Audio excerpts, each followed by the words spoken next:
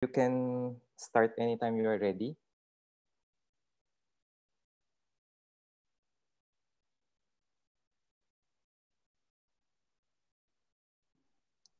Yes, good morning, everyone.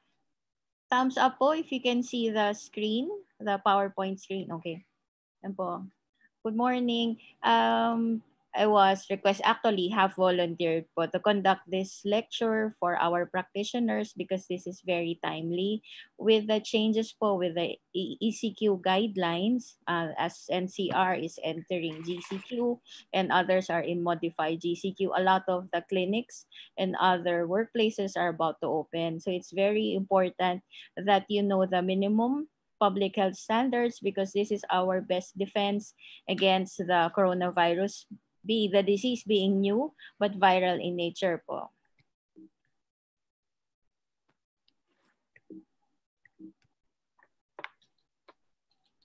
Yan po.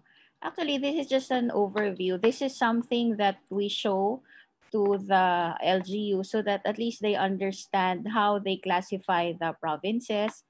Short lang po ito because this is not really for, just so you will understand.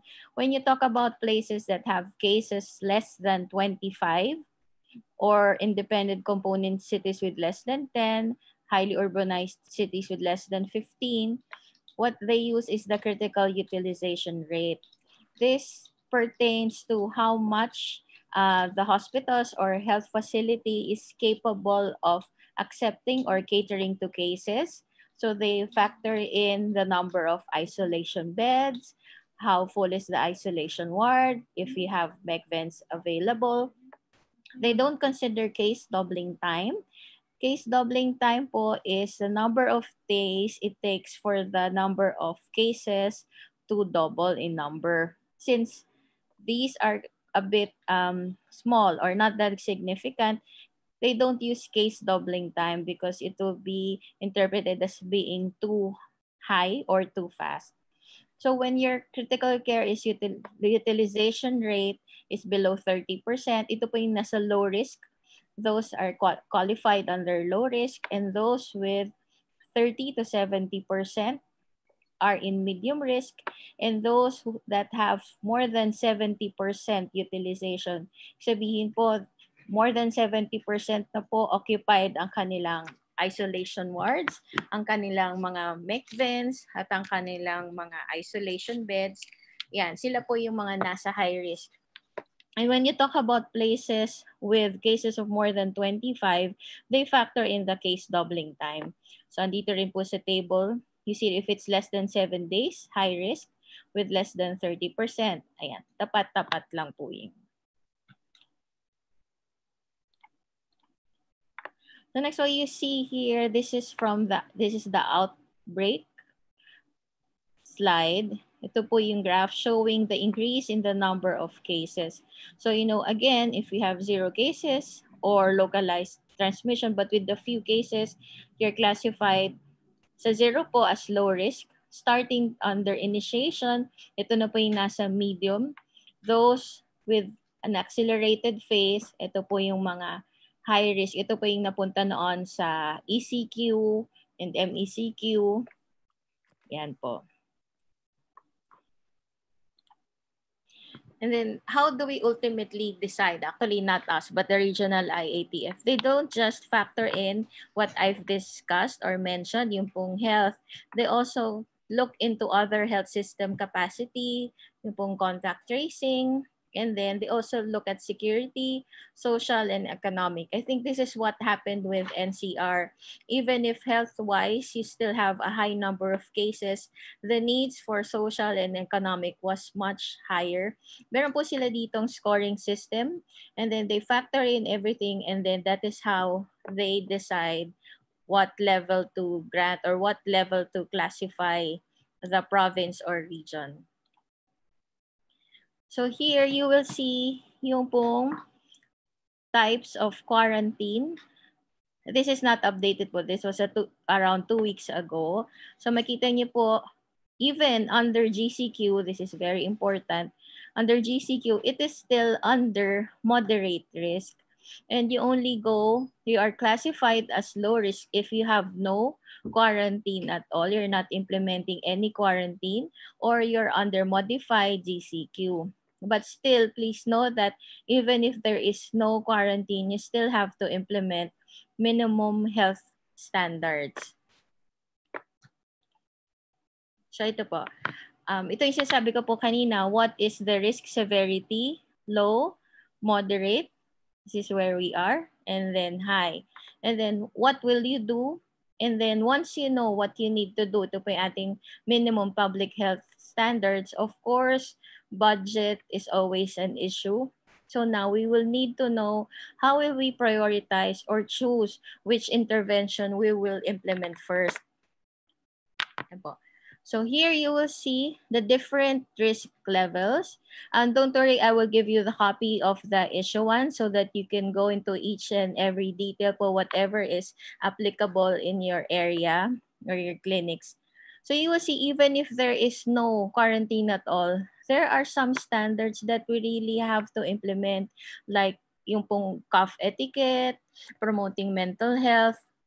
Here you will see that kaya po meron pa rin tayong curfew because even under half of the low risk and under GCQ, must do pa rin po. You still have to do yung pong protecting the high-risk population, which are the elderly or those with underlying health conditions. That is why they are still not allowed to go out or go to the malls or go to other places.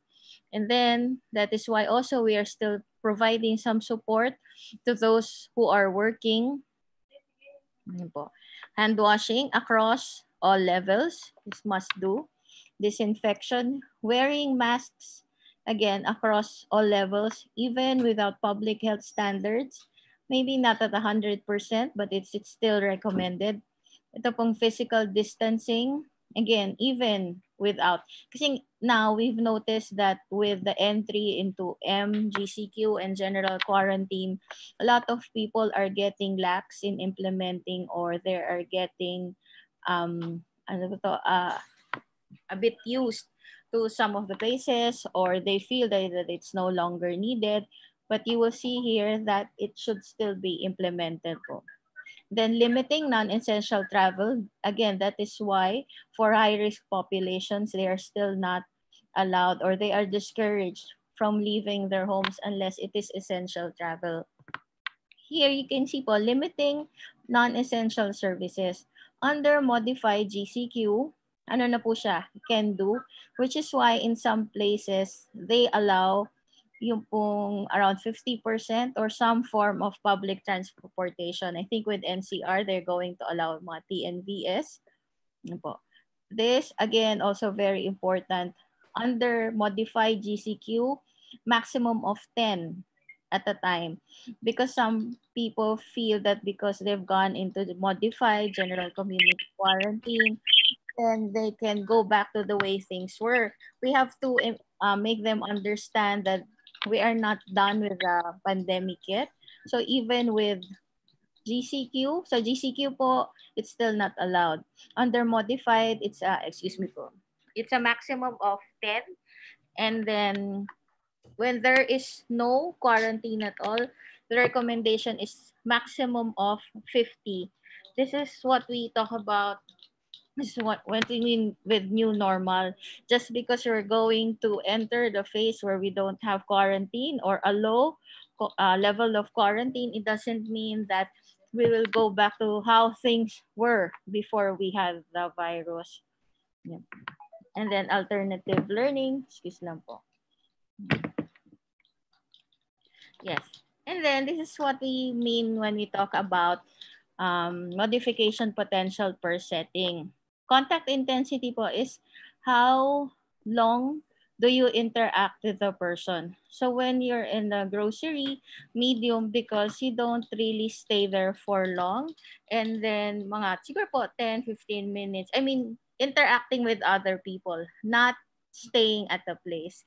And the number of contacts, it can be limited, medium. That is why ito pong modification potential, when it's listed as low, ang priorities po dyan ay mga PPEs, meaning wearing of masks po yan or yung mga face shields depending on the setting. When it's medium, ibig sabihin po nito, you implement administrative controls. When it's administrative controls, this pertains to policies. So makita nyo po, groceries, yan, medium policies. Kapag po high, kailangan nyo na maglagay ng engineering controls, meaning meron na po kayong kailangan ipagawa. They're talking about barriers. Kaya pansinin niyo po, when you look at our groceries, even yung mga cashiers, nasabi nga po namin, eventually, when you have extra funds, then of course, you can erect the barriers, yung pong kanilang mga DIY. But the first priority, medium po yan, administrative policies, kailangan unahin po yung you have to regulate the number of people coming in, you have to regulate the number of hours they stay there, you have to ensure that you're providing alcohol, yun po yung uunahin. So, ito yung sinasabi namin na modification potential per setting and how this table can help you prioritize which are the ones you need to implement first. Here. So you see, office and workplaces, yung pong clinics natin might fall into this category. Contact intensity is high. Kasi po, you deal with patients, especially po yan, acupuncture, di ba? It really takes a long time because aside from the history taking and the physical exam, the procedure itself takes quite a while. And then number of contacts, medium, because you can always limit how many patients will come in your clinics. Modification potential high, meaning you have to implement engineering controls. Ito po yung kailangan may barrier kayo doon po sa inyong reception centers. You have to place markings at the floors kung saan po tatayo yung mga pasyente. Mamaya po, isa-isahin naman po natin yun. Bosses. Okay. Going to DOH strategies, we have, this is based on the guidelines on risk-based public health standards. Again, I will also provide you with a copy of the issuance so you can look at it in detail. I just did a simplified version in the presentation because it's a very long table. Kapag po binabasa lang namin yung issuance, medyo nakakatulog po kami kasi table form po siya. So we have 5-point sectoral strategies. Increasing resilience. We want to reduce the transmission or spread of the disease. We want to decrease the contact rate. And we want to shorten the duration of infectiousness. And then the implementation po, it's preventing, detect and isolate, treat. So sa clinics po ninyo, we concentrate on preventing. Malaki po ang role ng integrative medicine, especially in increasing resilience. And then you have to implement the standards for stopping the transmission, reducing the rate, and then also you have to have coordination policies in place for detecting and isolating. Ito po. I did it, I split it into two. Workplaces for those who have I mean, not really larger, but those who have practices involving employees or assistants, then it's considered as a workplace. And then later on, we will concentrate on the outpatient clinics. It's very similar. So in increasing resilience, we're talking about improving health. And we talk about health, it's not just the physical, but of course, it includes yung pong ating mental. That's why exercise, healthy diet, we're including prayer and meditation. And this is where we have an advantage po as integrative medicine practitioners because there are a lot of knowledge or practices that we can share with our patients so that they can improve their level of health. Aside from that, meron din po tayong modalities na makakatulong sa kanila. For promoting mental health is there are available hotlines po. DOH has one, National Center for Mental Health. You just need to get a copy of the hotlines and then place it in a conspicuous area or at least know so that when some of your employees say that they need a support group po or some form of counseling, then you can refer them.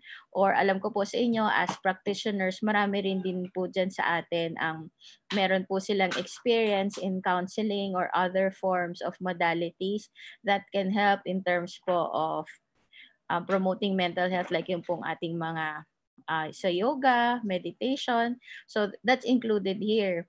And then you also need to do proper scheduling if you have staff, because you have to promote proper work-life balance. Nakita niyo po kanina, across all levels, you have to promote cough etiquette. That is why they should not cough or sneeze openly, nor use just their hands. So they have to cough yan po, inside the elbow, use a tissue, or wear a mask. That's why sa minimum public health standards, ito po, you have to provide tissues within the establishments, especially for common areas. So sa lobby po, sa reception area.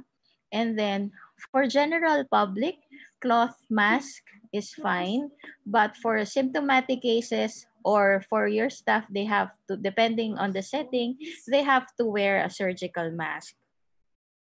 You want to reduce the exposure of our vulnerable population, meaning those with underlying conditions, those who are elderly, those who are pregnant. That's why if we have staff who fall under this category, you have to provide alternate work arrangements for them. And in your clinic, you have to set up special lanes for these people po.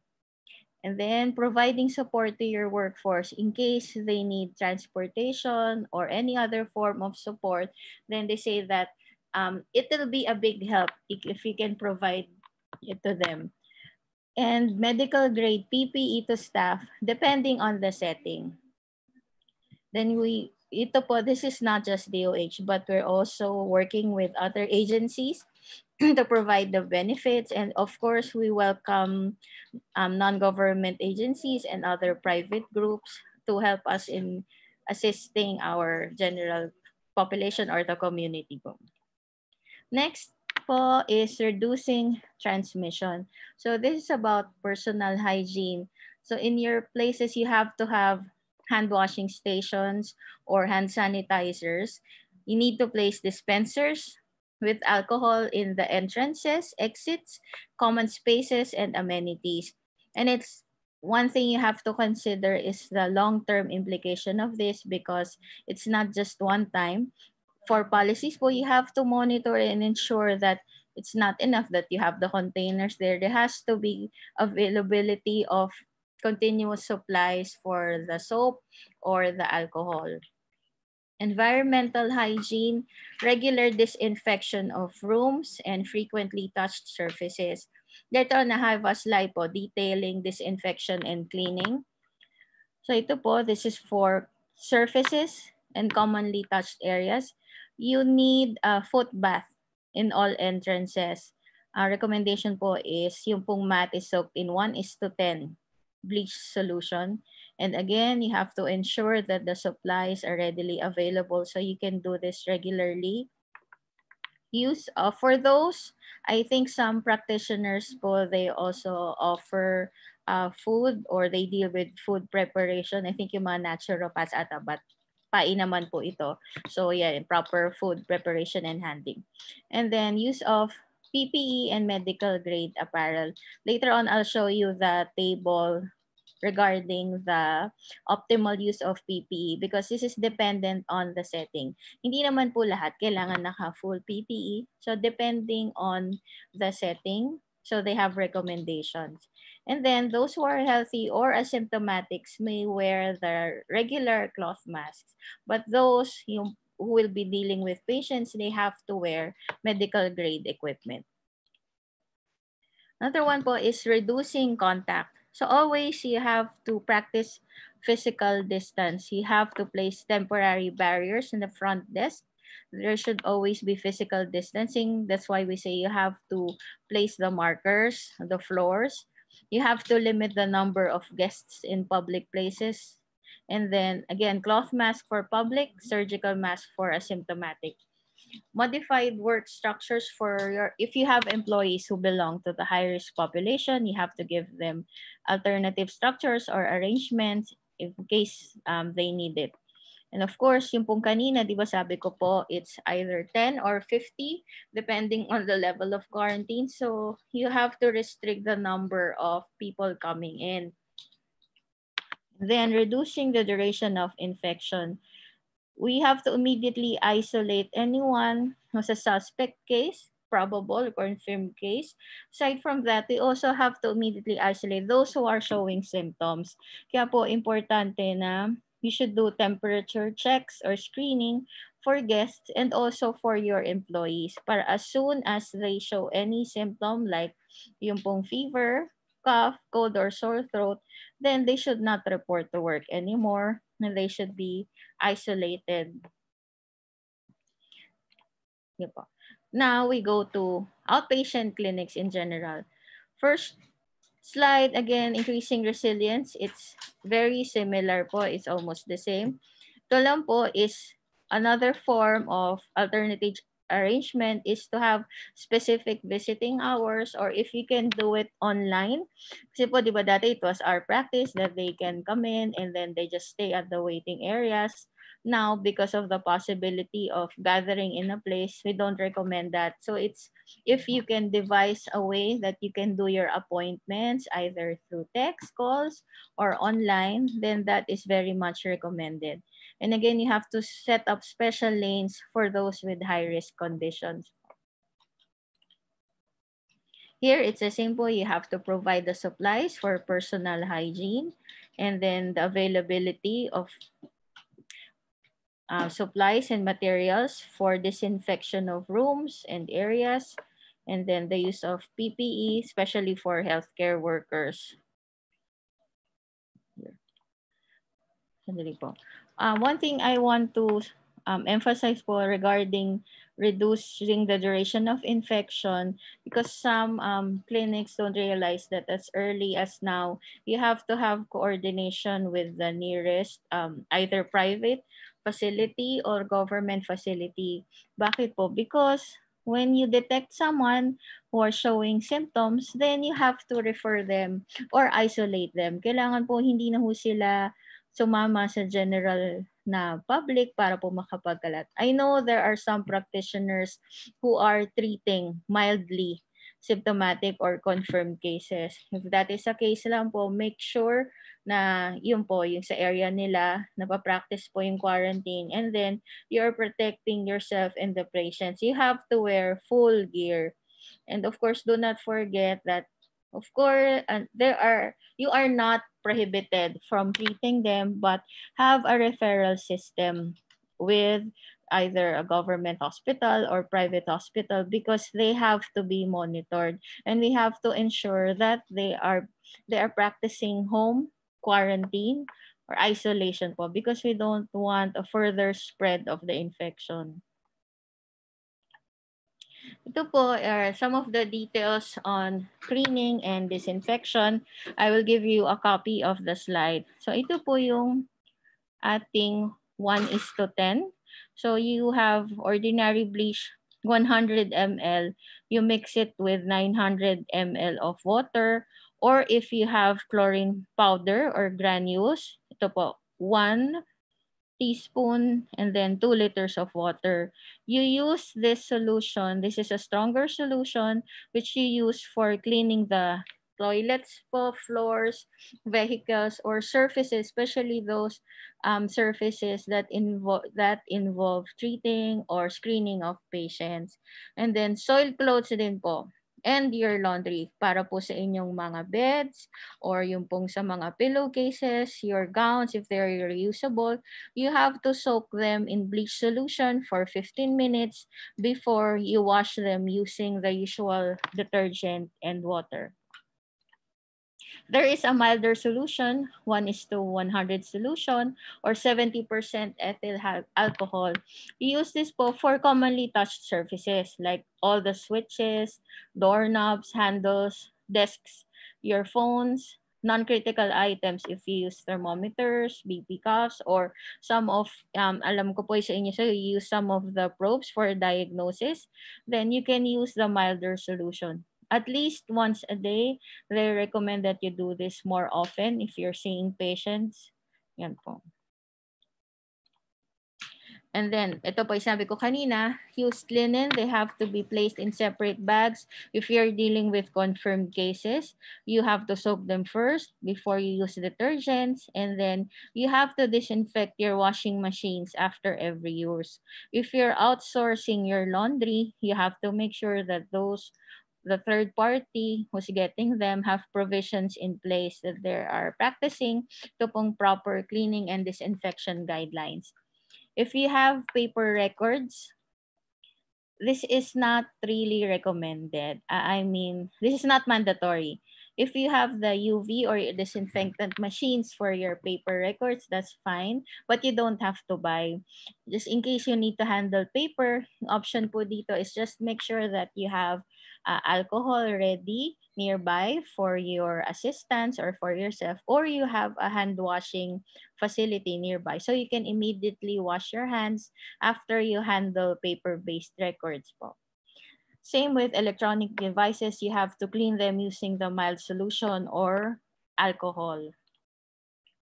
Ito po yung sabi ko kanina. Again, I'll give you the copy of the issuance. Optimal use of PPEs. This is really for hospital. Ito po tayo. Triage. Ito po, with mounted physical barrier. Any form will do. Hindi naman po kailangan yung mahal. I've seen clinics with improvised barriers. So if there is a barrier, then you or your employees can do with just wearing the 3-ply surgical mask. But if you don't have the barrier, when you deal with patients, then you have to wear the face shield or gloves aside from the mask po.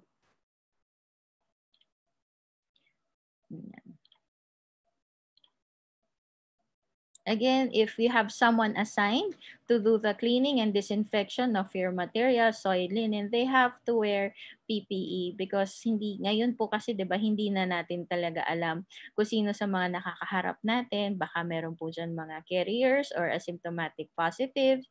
Yan po, or especially those yung pong talagang nagtitingin ng mga confirmed positive cases, kailangan po may suot po sila na proper equipment. Then this is an algorithm for return to work para po dun sa mga hindi pa nagbubukas. Nakita lang po dito, if you have employees, then there is an algorithm screening tool po that if they are a previous case or they have exposure, it's recommended that they get a certificate of 14-day quarantine. If not, and there's no exposure in the area, by all means, they can go back to work. If they are part of the vulnerable workforce, then you can consider providing them yung pong alternative schedule if it's not possible or controlled naman po ang kanilang condition and they don't have symptoms, they are cleared to work. But definitely those who are symptomatic will have to be isolated or referred to a treatment facility. Yan. I think I will pause here po because the next is clarification ng RT-PCR and RDT. I will entertain questions first regarding the first part of the lecture. That's fine. Thank you, Doctora. What we'll do is the participants can actually type your questions in the chat and yes. Doctora Christy can go through them one by one para hindi magulo. Okay. Yes po. Then just in case na there would be clarifications needed, Doctora Christy can call on the particular participant to unmute. Okay. Okay, thank you. So you recommend that I go on po? Wala po akong nakikita dito sa group chat. There are no questions yet. If there are, let's give them a minute to type or two. in between, let's welcome our PAAI President, Dr. Tan Cho Chong. Thank you very much for this opportunity. Yeah. And also Dr. Al Lagaya. Welcome po. They're also quiet. They're also quiet. I don't know if that's a good sign or a bad sign. I think it's a good sign. Nila or na-overwhelm sila. Actually, your presentation a while ago is very clear and to the point. Thank you very much. Yeah. So ito po, I'll go to RT-PCR and RDT. Okay po. I think there's a Regarding question. vulnerable workforce, pregnant, is it really better if they do not have to go physically or just at home? Actually, if sa pregnant po, if they are not high risk, meaning it's a healthy pregnancy, if you need them in their workplaces, then they can report to work. But if it is a case of a high risk pregnancy, definitely they should just stay at home. Yung pong mga regular or normal pregnancies, it will depend on the need at the workplace. I will give that to you as a better, kumbaga, you will know more because you know them, you're the ones who see them. It's recommended that they don't go. But if the work that they're going to do is essential, then with the proper precautions, pwede naman po silang pumunta sa workplaces. Especially if you have everything there. Like, nandyan po yung physical distancing, nandyan po yung availability of hand washing facilities, yung pong mga ating mga sanitizers, then definitely it minimizes the risk po. Copy of the slides.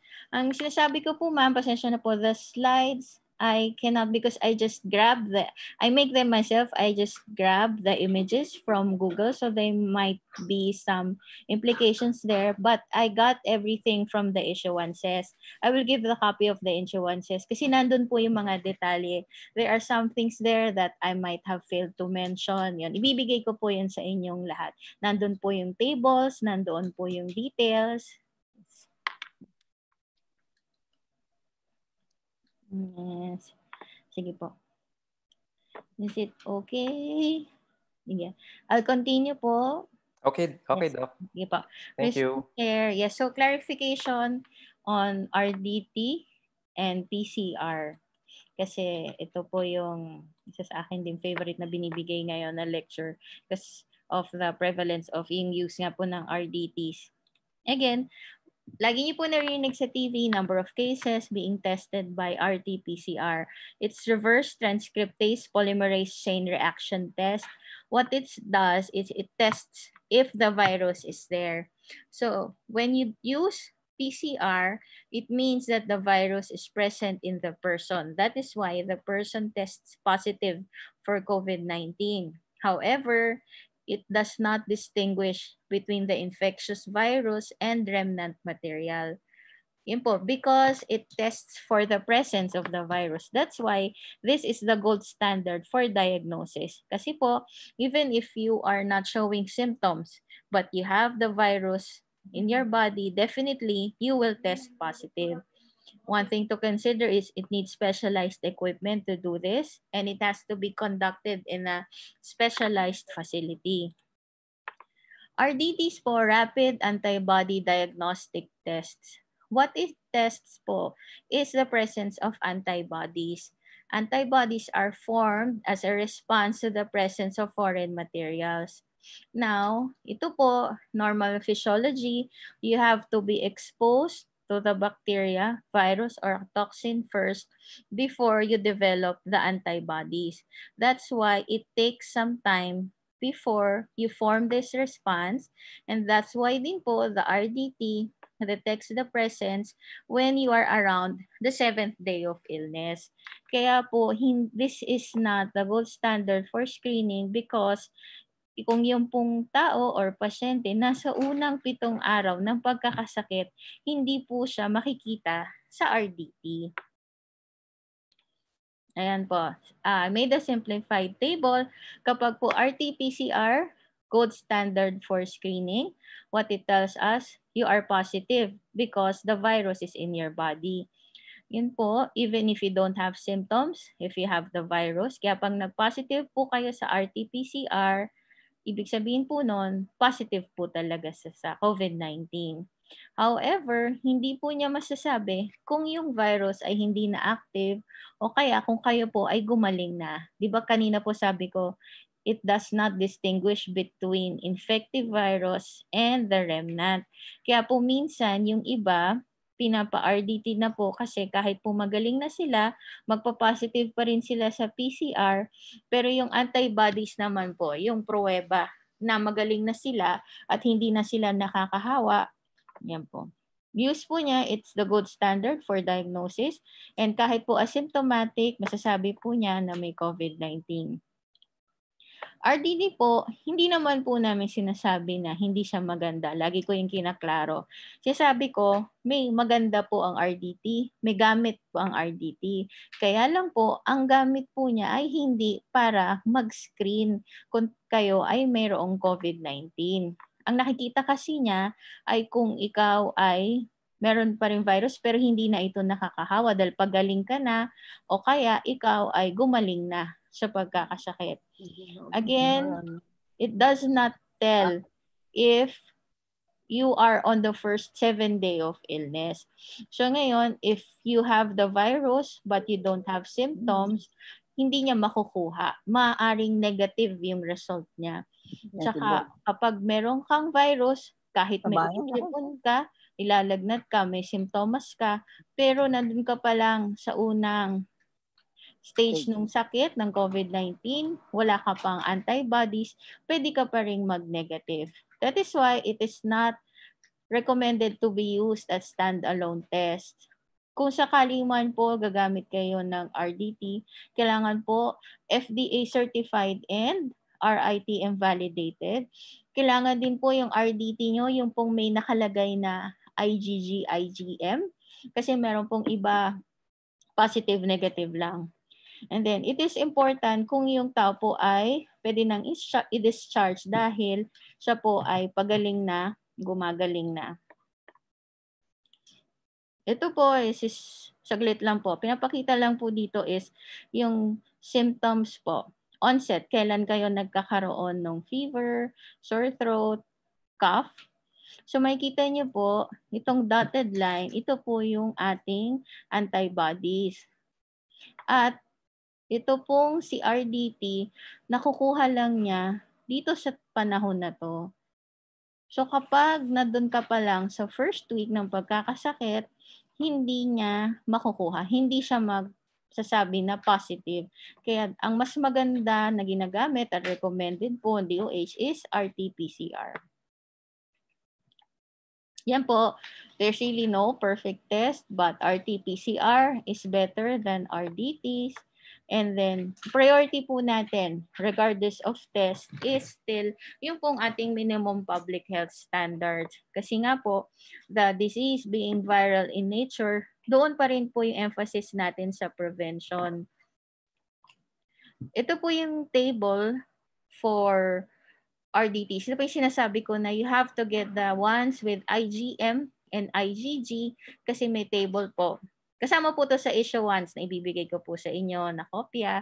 So meron po dito na kahit po positive siya sa IgM pero kung yung IgG ay positive din, pwede pa rin po siyang pumasok. Kasi ibig po sabihin nito, hindi na siya nakakahawa at gumaling na siya. Kaya pwede na siyang pumasok. Yan po. Or kung nandun man siya sa facility, pwede na po siyang i-discharge.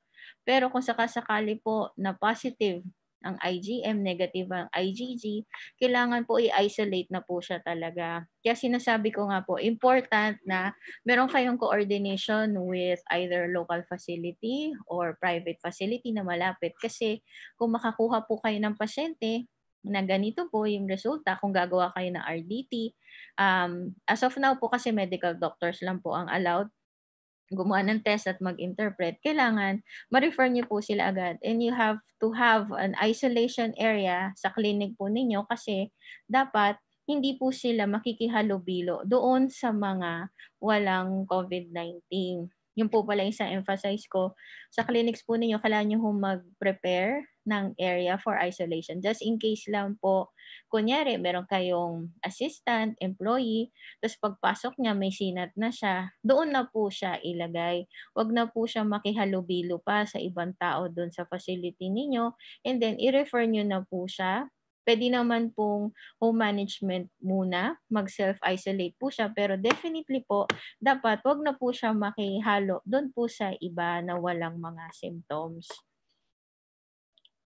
Ayan po, isa ko po, main message is, parehas po na test, may gamit po sila sa COVID-19. We just have to use the right test for the right setting. Kaya nga po, if we're talking about screening, ito po ang ating PCR. But when we talk about monitoring patients, dito naman ito po pumapasok ang ating RDT.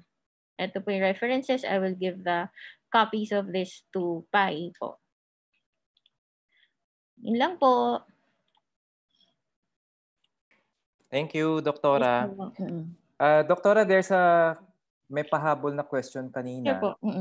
Would you like to have a look? Yes. It's asking about alcohol. Lang po. Copy, yes. Thanks for answering. If, say, alcohol is not available the moment, can I use handheld UV light instead?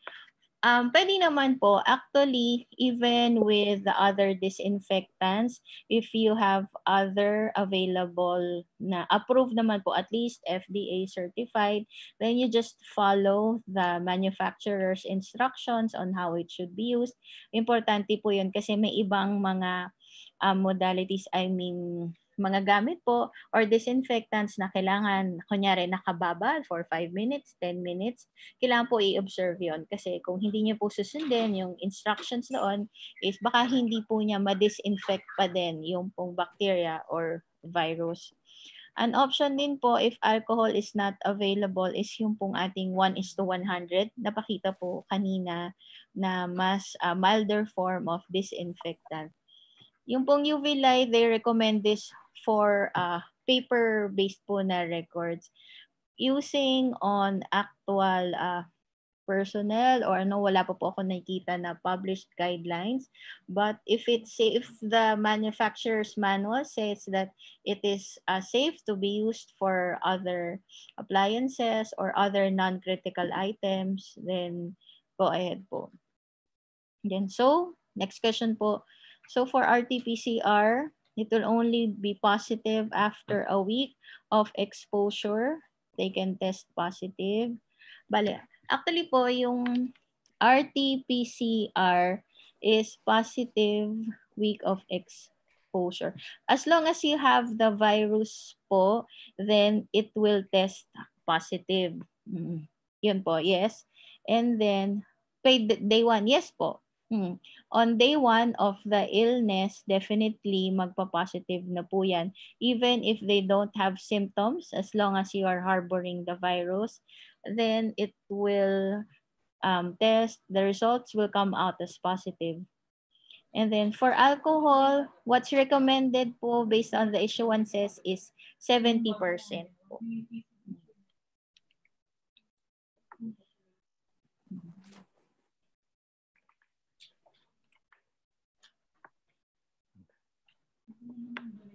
Thank you, Doktora.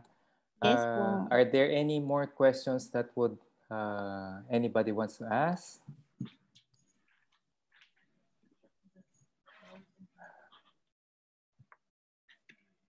Ayan. So yun po, I just want to make an appeal to our practitioners na we really have to exert effort to implement these standards because we really don't know a lot yet regarding this virus. And as of now, ito pong non-pharmaceutical interventions, this is our best defense against contracting the virus po. And then of course, ay nasabi ko nga, as integrative medicine practitioners, we have an edge dahil doon po sa part on increasing resilience. Ako po sa personal experience ko, marami po tayong marirecommend na modalities or techniques for our patients kasi nga po aside from the physical symptoms, yung pong sa mental and with yung issue of anxiety, talaga pong anxious sila and it helped that may mga alam nga po ako na techniques like acupressure, tsaka po yung sa ating mga meditation, even pranic breathing, lahat po yon nakatulong sa kanila. And I'm sure that a lot of our practitioners here also practice the same and can recommend the same to our patients po.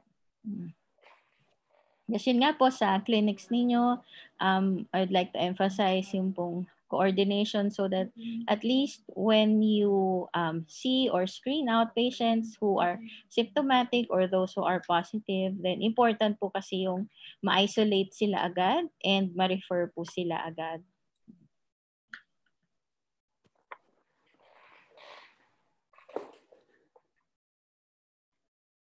Doctora, there's a follow-up question.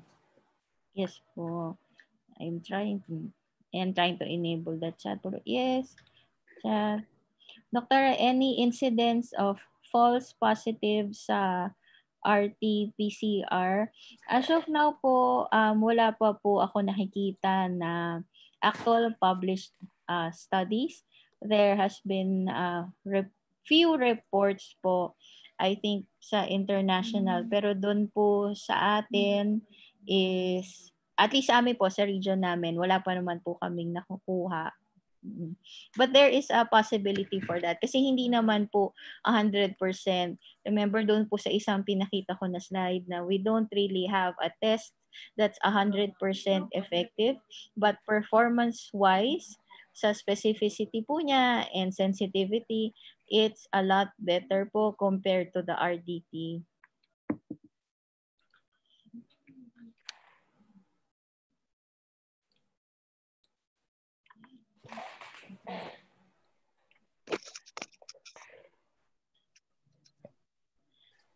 Any follow-up questions?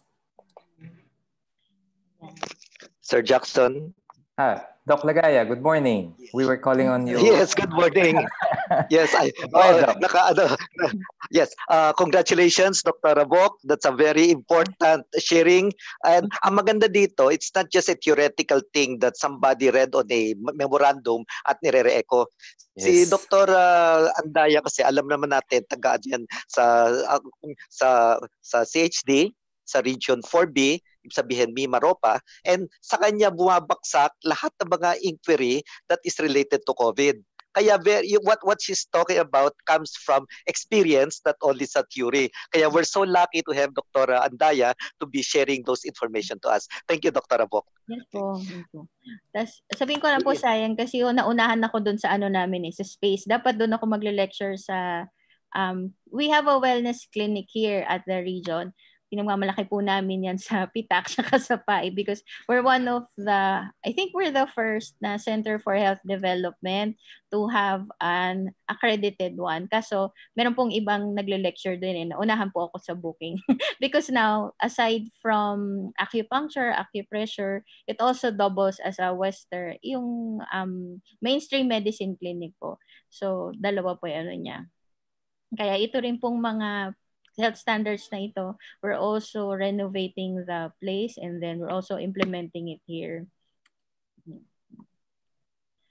Kaya po dito sa ating mga practitioners, nakita niyo naman po optimal use of PPEs, kailangan po talaga nating gumamit kasi mahirap na po. You have to be protected, you have to protect yourself, you have to protect your patients.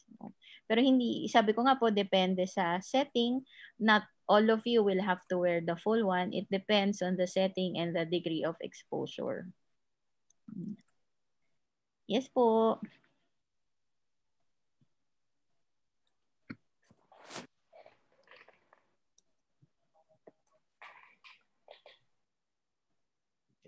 No other Sir questions? Jackson? Go ahead, Doc. Sir Jackson. Go ahead, Doc. Yes. With the lecture that we are receiving today, we at least meron na tayong alas.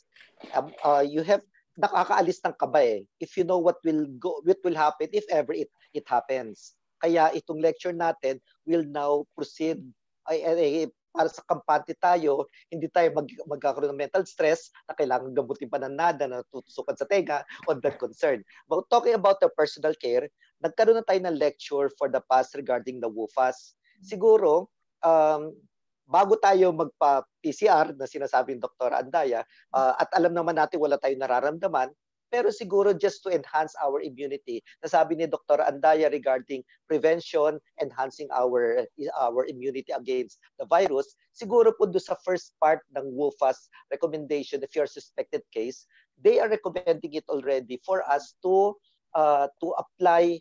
If you want acupuncture, pag hindi na lang, to all your family members, kung meron kayong rapeseed, pag wala pa kayo, bumili na kayo, I think nandiyan yata si Miss Annette na para bibilhan nyo, you put rapeseed on those sites. And then tell your family members na ito ipipisirin nyo as regular as you can. So bahala na kayo kung how frequent, 10 times a day or nasa sa inyo na yan.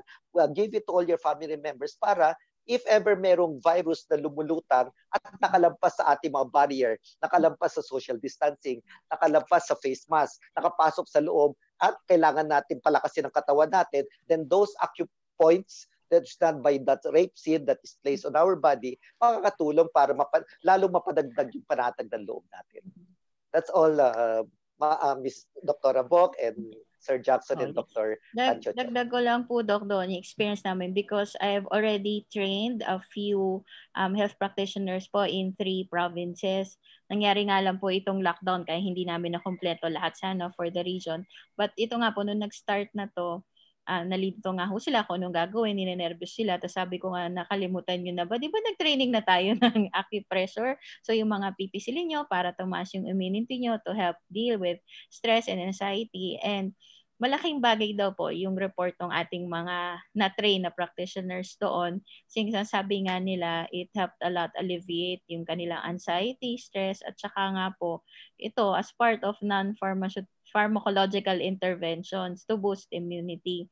Dahil hindi nga po lahat, especially nagkaubusan po ng mga vitamins, sabi ko nga, at least meron kayong magagawa na, yan, magpipisil-pisil kayo kung sakasakali nga na naubusan na tayo nung ating mga mainstream medicine interventions.